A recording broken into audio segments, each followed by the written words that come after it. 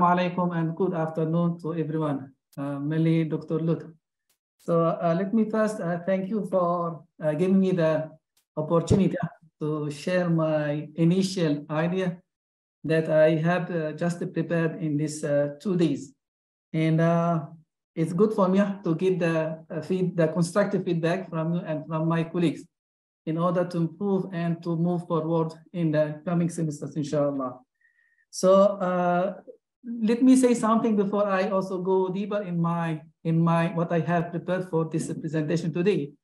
Since Monday presentations, really I've been so inspired, as you said in the presentation, to use the Fleming classroom in my teaching courses in the future. And really I've been thinking about how we can do it. And mainly when you talked about the 4 pillars of Fleming classroom or blended learning, in terms of the environment, in terms of the students, the educators, and all these things. But I've come to the conclusion that I said to myself that it could be done. Though we have been facing, many challenges, as Dr. Hassan also shared last time. So my presentation today, I have prepared, I think, 4 files. First, I'd like to share the general file. And then I go one by one using the terms that you shared with us, Dr. Lut, for that one. So let me, can I share my screen? Yes, absolutely, yes, you can.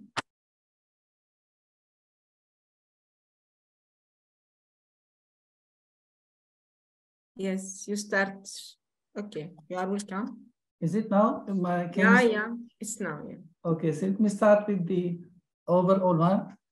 So yes, again, let me introduce myself again now formally. Yes, I am Kamal Jamil Badrasawi from College of Humanities and Education Sciences, Palestine Polytechnic University.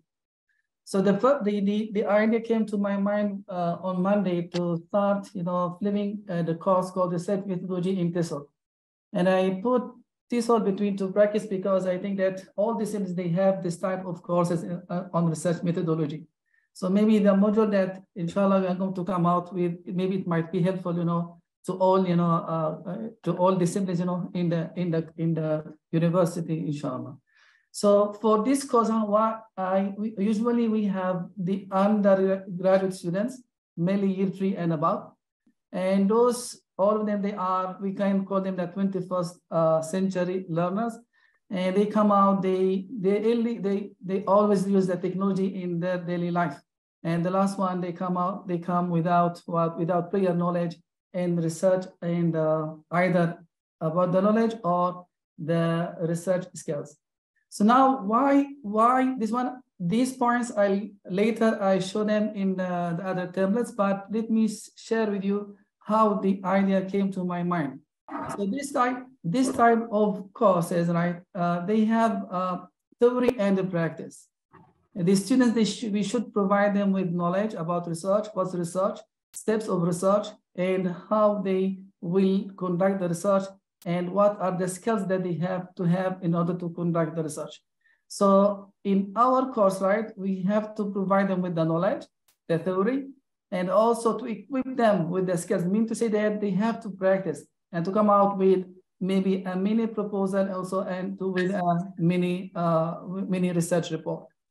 Later, also, I share with you the course outline. When I look at the course outline, I said to myself that we can divide it into 3 main parts. So this division can help us to come out with the modules, in the end.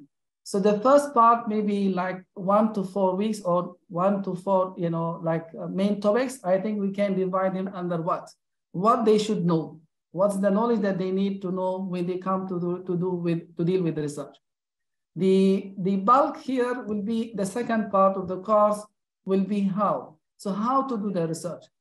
So we have to expose them to the research designs, and also to data collection, and also to data analysis. This part mainly they have to do, learning by doing, not just only watching or listening or sharing. They have to do something there.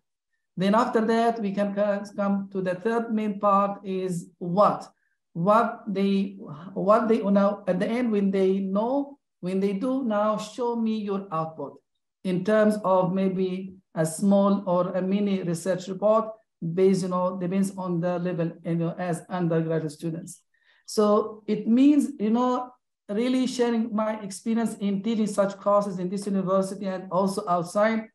Really, it takes much of my time inside to this, to explain the theory of research and what's research and the types of research there. Because, students, they come out without prior knowledge. So I mean to say that we have to spend much time with them to explain more. So I think that when Dr. Lut showed us the idea of flipping classroom, I said, oh, good, that maybe they spend much time outside the class. They read on their space. They try to digest what they can do. But when they come to my class, I just share with them, discuss, and to save the time for what? For the main part to practice, to practice what they have learned. And here, while I'm preparing this file, yes, I have read and gone through all the slides and the presentation that Dr. Lut shared with us. They were very wonderful, very interactive to me, and I learned a lot from them. So I caught these two quotations from there that helped me why I want to go particularly flipping that class, that particular course. Mainly, it makes my environment more dynamic, more interactive, so that they learn, they can get it, and they can do, inshallah, at the end of that one. Then I asked myself the question that raised last time, before flipping, that we have to identify our needs.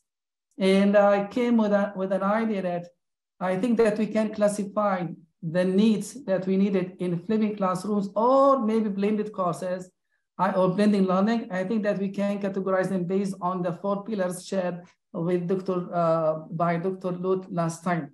I think the first one, we have the flexible environmental learning culture.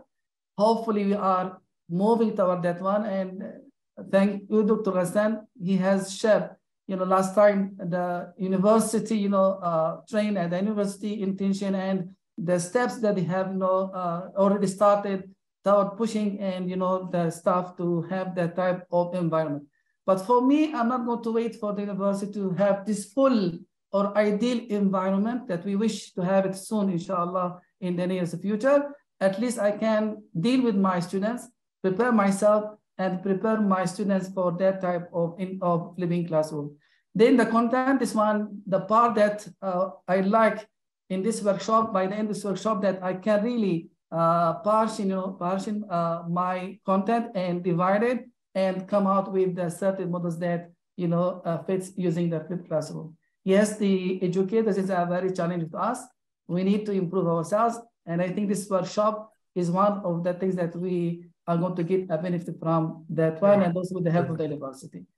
So these are now I start with what I have in my mind based on the modules or the tables shared by Dr. Lut.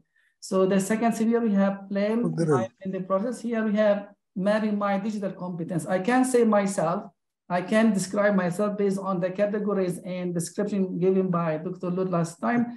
I think that I am level A2, which means that I'm exploring. And also I'm using to some extent technology in my teaching. So I can say I am between A2 to B1 and moving forward in the future to be more and more. I know some of the applications and tools that I've been using them.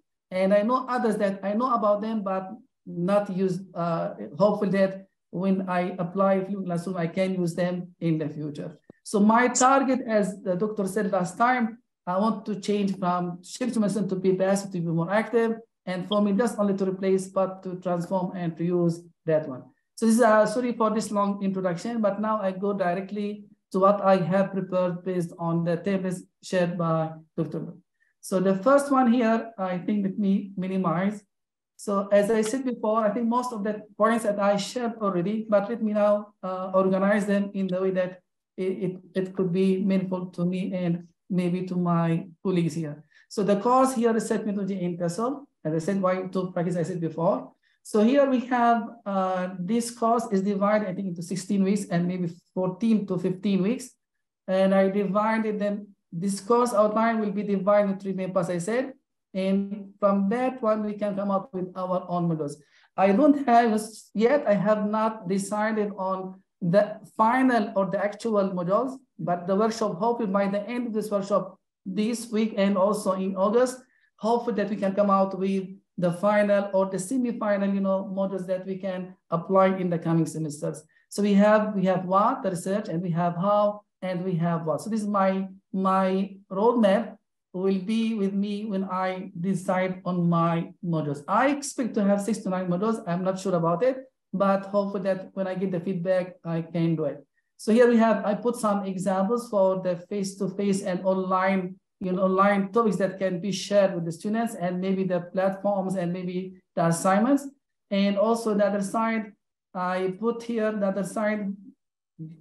Here I can see that also some of the exercises or the hands-on that the students should work on either in the classroom, and also maybe they prepare in the at home, and when they come, they can do inside the classroom. So this is one of the first template. The second one that I put more there is this one. So here, let me start which part to start. I think we start with the course. As I said before, this is the research methodology course. It has theory and practice. And the learning objectives that I as a lecturer want to focus on when I go to my class. And this one will be matched with the learning outcome that I put them here down. Later I share with you. So the first objective that I like to have in all courses using the flipped classroom is to provide students with necessary information or knowledge about research, and mainly the steps of research, and also to develop their skills in doing the research. And the last one, to guide them or to coach them how to write their proposal and to come out with their mini research or the knowledge and the skill they can make use of them when they come to year 4, when they want to do their directed, research or projects, they can apply what we can do there. So how do I want my students to learn and to prove that skills and knowledge? Hopefully by using more student-centered learning teaching strategies, giving more hands-on, make them more active, and give the assignments that really they just do, not just only to know about the things. These are the resources that I'm going to make use of, online materials, both videos and also whatever related to the course, and also fit the levels and the needs of the students, as my first colleague has said in his his presentation. Now yes, we were going to, I'm not alone. We shall work with side by side with my colleagues, led by our coordinator, Dr. Ghassan Shaheen, and our team, and also university level, and also with the department level, and also other lecturers teaching the same course or other similar course, or who are using the flipped classrooms. And yes, also students and also other experts like our colleagues now who are organizing this workshop, led by Dr. Lut and other respected organizers. So if I go to the right here, we have, do I know the group of, yes, I know them. They will be year 3. And I said the most important part that I always emphasize when I talk to my colleagues here, or also in other universities outside before I came here to PPU, that really the characteristics of all those students nowadays are really different from our generation and earlier generation. They are very interested in technology, and technology is a seamless part of their daily life. So I mean to say the big question, the challenge now, how to make use of technology, right, in the teaching and learning process, right? So this is I think this is the challenge that we have to think, and it's not the challenge, it's the necessity that we have to inculcate, in our teaching process. And yes, based on this course, they don't have prior knowledge about it. So it means the job will be more difficult, more challenging to me, how to make the class more interactive, and to give them what they need and to apply what they want to do.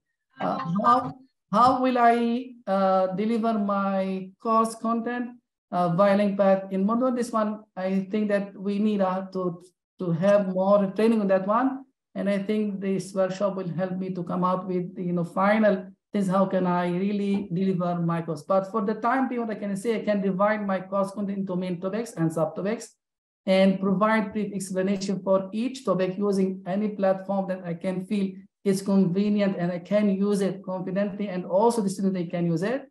And also by providing some supplementary reading to them and also make more online activities. And I use the word conditionally, the test, and I got it from the presentation last time about the conditionality. That one is very good one, that how they can do something in the class from one stage to another stage, because research methodology is what is go step by step. So if they master step 1, then they can go step 2, step 3, step 4, step 5, till they end and come out with something that really shows that they have acquired and learned what I want them to learn, right? And if I go down here for what are the pitfalls, I'm not sure what exactly the pitfalls here means in this type of tablet, but what I can see for me, I'm not saying pitfalls, but really I can see maybe the challenge, or maybe the things that area that I have to focus, or maybe I need to spend much time thinking about it when I go dealing with flipped classroom. The one that is preparing suitable materials, right? Or the modules that fit the model that meet students' level and help them understand and interact in class. And I think this one, why we need flip, flip the course, or maybe using other technology tools or other platforms, or whatever studies that we need our students to understand, interact, and also apply. But preparing for that one, I think this one will be the bulk and also the challenge that I'm going to face. I'm not sure about my colleagues, but maybe you can share. I think that we are sharing the same, worry about that one. So for my students, I use the word readiness here, right, for them, because when I look at the process of living classroom or other types of strategies or methods, I can see that are we ready, or are my students ready to really to be engaged, or to get that to help me using this living classroom effectively in terms of the knowledge, in terms of the skill, in terms maybe in the infrastructure, right? Are they ready or that? So because of this, I said to myself first, before I go to do all these things, I have to really to analyze my context, to see what I have, what my students have, and what they lack, and how can I support, and how can support each other, either from university level, from colleagues, from department, from police. So we have to analyze the context. Then from there, we can decide and move forward. So what will be my time? Yes, my time, I'm sure, will be linked to the first one, the preparation for and following up the students. Well, sometimes we do, but maybe we cannot follow up, right? But luckily, Dr. Lu shared with us how we can monitor, the students' progress, and also our progress as the lecturers for that one. What hardware or software we need? I think we need many things, but the most important is definitely PCs, laptops, right? And if we have specific labs, it will be wonderful. And we need Wi-Fi, spaces, and those tools and the platforms that can help me and my students to facilitate my work. And I'm sure Dr. Lut and others, they will share with us some of the tools that we can use in order when we prepare our models for that one. And I have an idea about some of them that they can help me maybe later in the second phase of the workshop. Maybe you can share what I have and what the respected organizers have. Then we can come out and select which one really fits my context. Now, what will be the outcome, and what will be the outcome for my students? I think for me, I was thinking how to put all the things in one paragraph or one short sentence to reflect what I have in my mind. And then I said to myself, for me to be able to deliver the course content in an interactive environment where students can get learning that is more meaningful. This I can say that this one, it summarizes what is in my mind and maybe why I need to flip my class. So if I'm able to do so, I can say that really I am, I have done something, useful to my students. When I say learning is meaningful, and now the concept is used now in education, is what is meaningful learning. It means students, they get that, but we want to ensure that they can apply it, when they are, or they transfer the knowledge when they go outside in other contexts similar to what we have been exposed them to do so.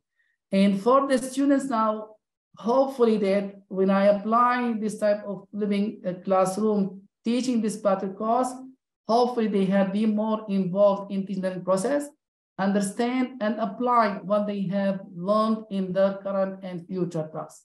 So this is what I summarize, what is in my mind and what I hope to get by the end, not only in this course, in all courses that I'm teaching, but now I'm focusing on the course that I have.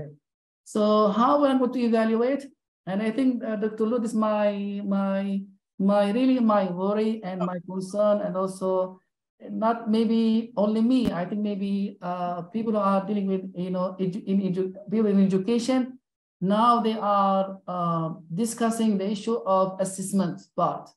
Sometimes we teach online, but really the challenging part of teaching online or using such strategies in our teaching is what is the assessment part, how really to assess and to make sure that our students are improving and they are getting, and they are what really the assessment is reflecting really their performance or the achievement in that one.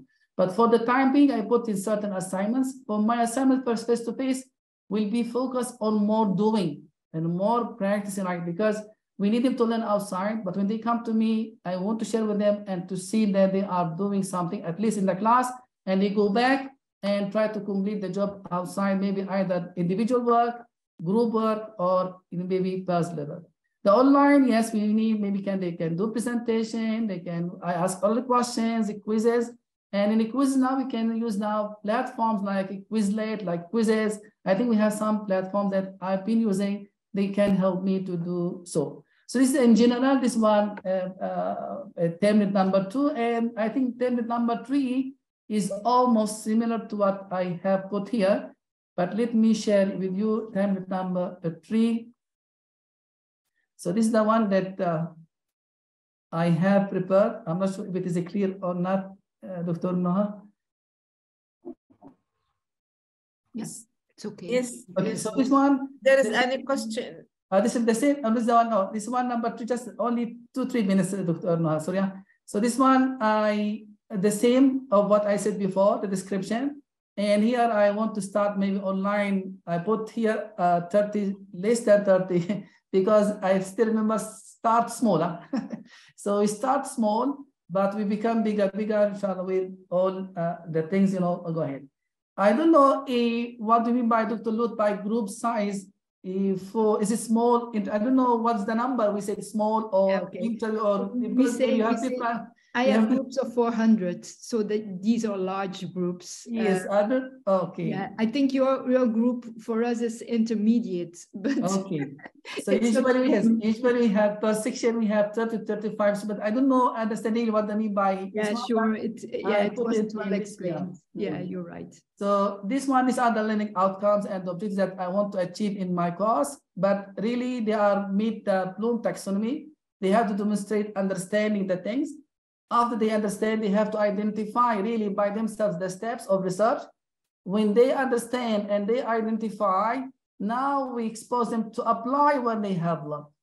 So since they start, applying the things that they got through the knowledge, right, the theoretical part, give them hands-on practices, then now we expect them to come out to the last point is also expose them to how to come up with the research instruments. Now we expect them, the 4th level is what? Is to write their own out, to collect their own data in a short, level, or, that's limited, samples. You just collect it, right? Then you try to apply the right short report, collect, analyze, and come out with your short, report. I know it's a very big job for these undergraduate students, but I think that it is possible if we really apply this type of living classroom, and really if my students take their own part seriously and also my part serious, I think that we can do something, with them. And here we have the online course content. I said about it. We have the theory and the practice. And here, this one I suggest to put in the face-to-face, mainly the theoretical part with little bit of practice, but sorry, the more practice here will be on the face-to-face.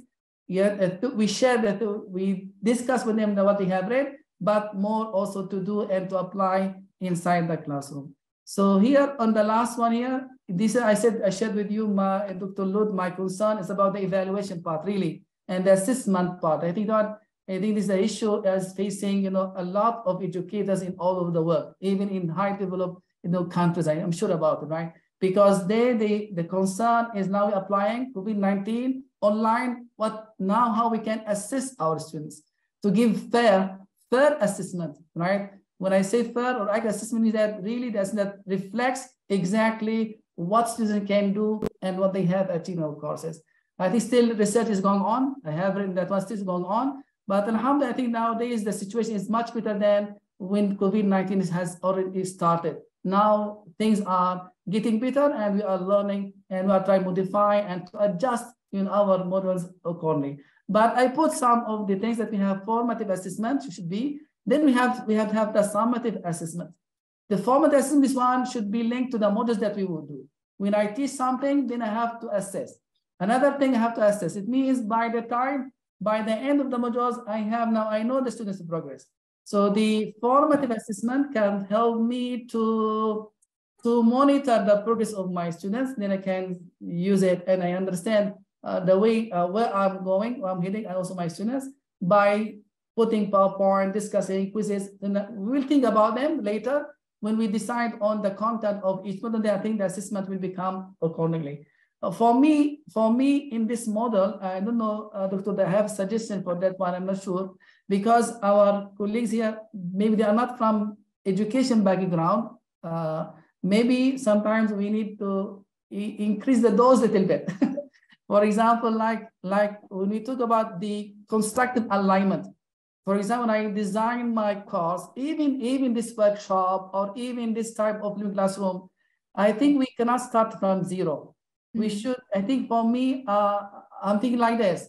So first learning outcome, then decide the content, then the strategy. So flipping classroom, it comes like number 3, right? That how to implement the content to achieve the learning outcome that I put. Then I don't stop here. Then I said to myself, we have to go to the number 4 is to assess what I have done, right? The assessment part. So this one, I think this is the alignment that I think myself that I should see in my own modules. Learning outcome, the content, the strategies using flipping classroom and other supporting strategies.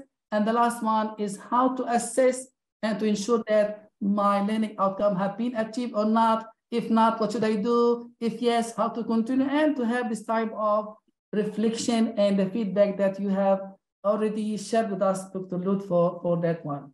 And the last point before the end, I think that yes, group 8, we come to the this I still say about it, this one, and this one we said about it. This the last one here. The needs, yes, I think this we need the needs. I have talked about them. I could be on the pillars as you shared with us. We need in each area, but I said we have we need for me we need more training on how to use each tech tools in teaching effectively in general and flipped classroom in particular, and to be able to meet the needs of the 21st century learners. And I think flipping classroom, it comes here, how to meet the needs of that one. So these are the outcomes that I like to have, right, when I apply flip the classroom or the other things. Honestly speaking, for the actual modules, module 1, 2, 3, 4, 5, till the end, I think I still need more time to go back and to really to understand the course again. And maybe our journey with you in this 2 months, maybe in August, maybe can come out with at least the first or the initial draft. It'd be initial idea, but now I can change it to initially draft, right? Or the first draft of our models that we can apply in the allocated time given to us. I think this is what I have. I have other things, but I think I leave the time to get more feedback from you, Dr. Lut, and also from my colleagues. Hopefully, inshallah, it will be successful and will be done one day. Thank you very much, and sorry for taking much of the time. Thank you very much. Thank you very much, Dr. Kamal. It was really a very good presentation. Hand claps, indeed.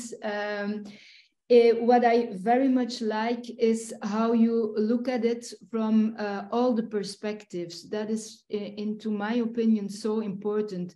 In the perspective of the context of yourself as a professor, but also of the students.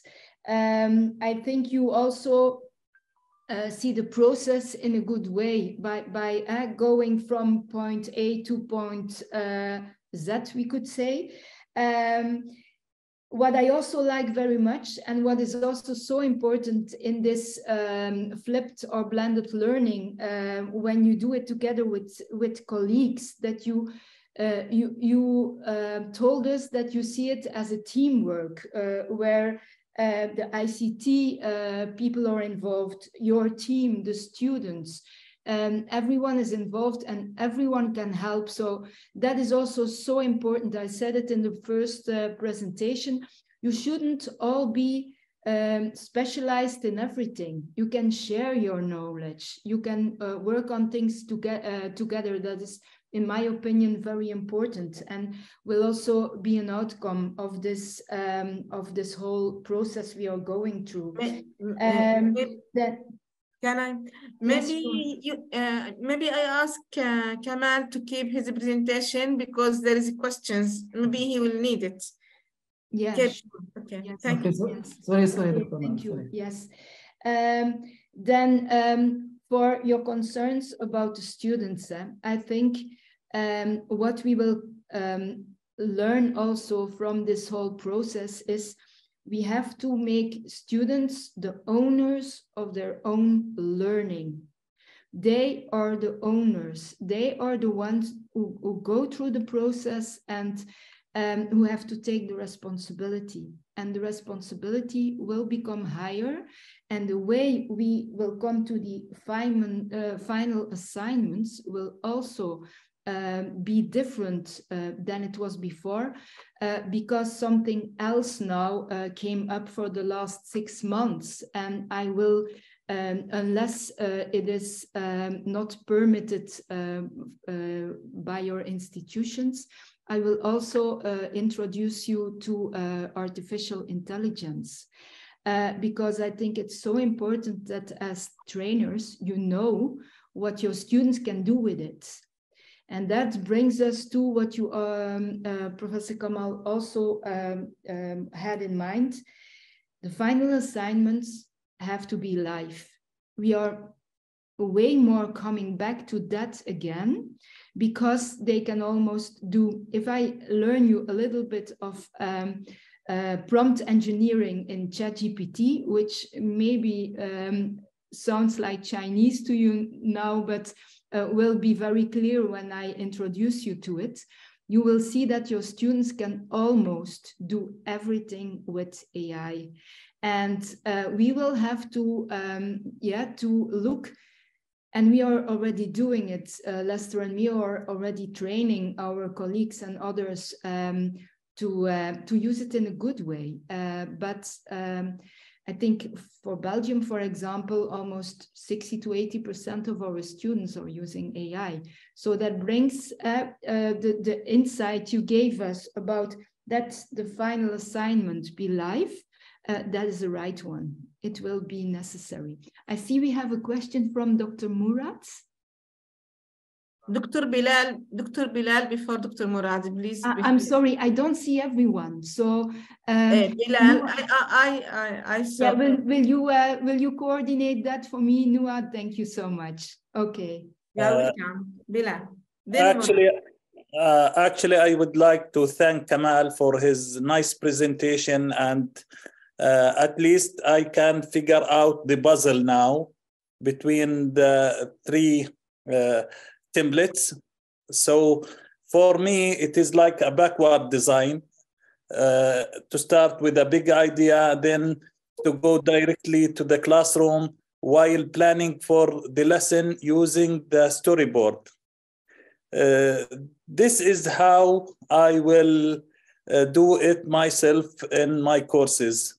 I will try to use the storyboard as a lesson plan for each training session so that I can figure out how to make the distance learning active by adding some discussion forum or something like this, and also to keep an eye on the higher order thinking skills while working with the students face to face. So this is my feedback, and I would like to thank you again. Thank you, Dr. Bilal. Thank you, Professor Bilal. Thank you so much. Murad, you can go on.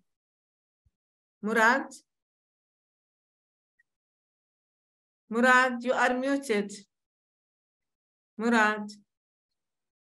No? Now, Yeah. You hear me now? Yes. Hello for everyone. First of all, let me thanks every one of you. I'm appreciated all participation from all of my colleagues. And let me emphasize on many points from what I heard here until now. I think that there is 4 pillars of education and 4 pillars of flip chart.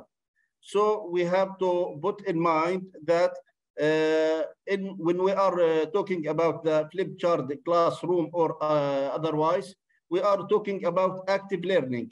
So from what I see from the content and the activities and all of these things in 2 presentations that have done before, we have to put in mind that the most important issues in the flip chart is how to deal with the time management, because maybe the time management of the flip chart class, it's more important than the resources that we have to put in the lecture itself. So flip chart classroom depends on what happened in the classroom instead of the lecture. So you have to concentrate or to be take in attention about these most important issues. Because we know that the flip chart classroom, it's one type of the active learning. This is one point. Another point that I wanted to concentrate on that it not need to be all the class as a flip chart methods or like the, you can choose to use this method in all or some of your class. So some classes or some maybe period or what you could say, it's not depend to deal with these types of strategies. The most important things that I know for me for 1 minute, you have to decide how you will use your class time and design the activities. So if you decide how to use this class time and design the activities, it's maybe 1 point. The other to find or create resources for the students to use at home, because the flip chart main elements, it's to replace the classroom time in the school with a period in the home. So you have to create resources for students to use at home. And the last things, to teach students how to use this material at home. Flip chart, it's not means that to leave the students themselves, maybe need more and more and more to follow up with the students in aspects of evaluation, assessment, assignments, and so on. Because we know that flip chart, it's maybe a flexible, and students take responsibility for their learning. So you have to follow up. Most of the frame that I have seen, it's from a point of me, it's many useful. Maybe need from a quality assurance aspects, ILOs, and so on, need some modification. But I think that it's a good or excellent start point to follow up. Thank you very much for each one. Thank you, Dr. Murat. What you say is so important. You really confirmed what I told in the first presentation on day one. So every of the points you attempted now are all confirming what was also told in the first day. So these are indeed very important things. Thank you so much. And we take them into account. Thank you. You can go on, Lut, if you want to give him feedback, because there is no questions. Yeah. Okay, Lester, do you have some comments to add? Yes, most of the things I wanted to add were already said. I think a lot of work is already done.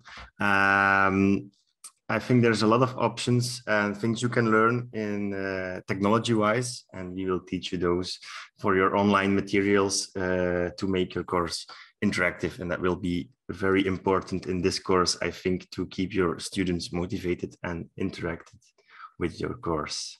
But that's about it. Thank you, Lester. Yes, Professor Kamal, I can add some more of the positive elements I heard during your presentation.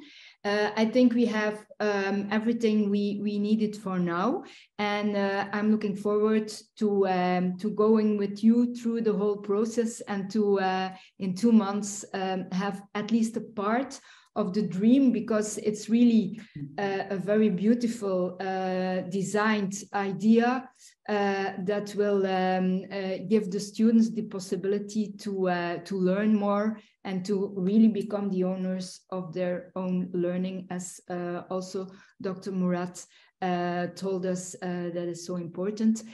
So congratulations again, and you already did a very good job. Thank you so much for the presentation. Thank you, Dr. Lut and my colleagues, for the constructive feedback. Thank you very much. Hope to see you and to improve. Thank you very much. Yes.